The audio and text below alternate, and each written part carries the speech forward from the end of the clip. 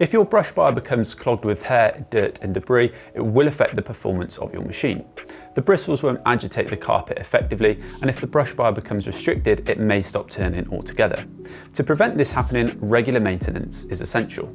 Make sure the machine is unplugged from the mains, remove the handle and dirt container, and lie the machine on its side.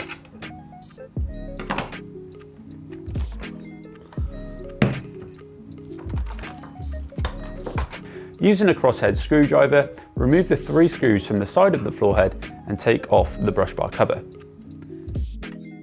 Remove the brush bar location plate. Turn the brush bar whilst lifting and sliding the bout over it, and then unhook from the smaller cog. If the bout is worn or broken, you may need to replace it. Pull the brush bar out and using a pair of scissors, clear any dirt or debris from the bristles.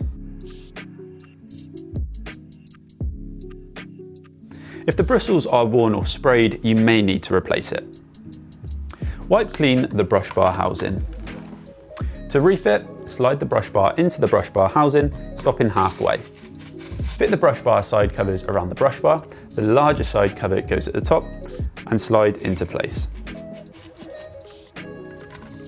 Line up the square end of the brush bar with the square recess in the brush bar housing. When correctly fitted, the brush bar side covers will sit flush and the brush bar will turn smoothly. Hook the bout around the small cog, and then whilst rotating the brush bar, slide the bout over the brush bar and turn into place. Refit the brush bar location plate, and then the brush bar cover, and replace and tighten with the screws.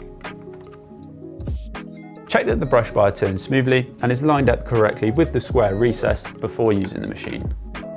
Refit the dirt container and the handle.